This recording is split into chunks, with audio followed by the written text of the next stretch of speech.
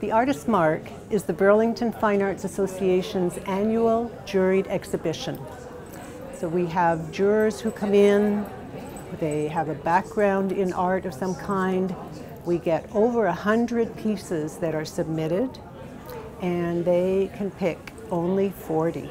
Well, for the artists, it challenges them to really bring their best forward. And the exchange, the celebration of art, and we really need that certainly in these days. But last night at the Art Gallery of Burlington, jurors gave comments on the 40 pieces that will be in the final show.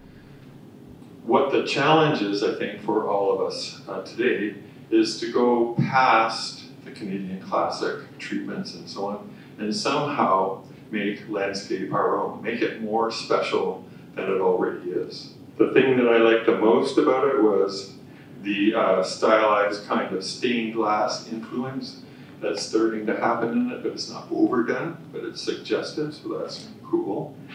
I guess the main thing to think about for this artist and others is how to push landscape further and make it even better.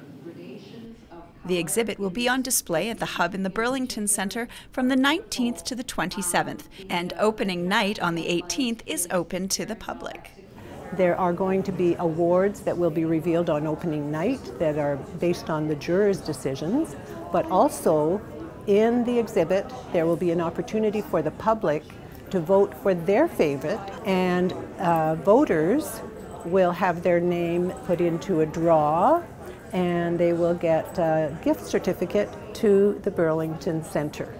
So a little motivation there, but it's always a very popular thing, both with the public and with the artists, to see, you know, what does the public like about the exhibit.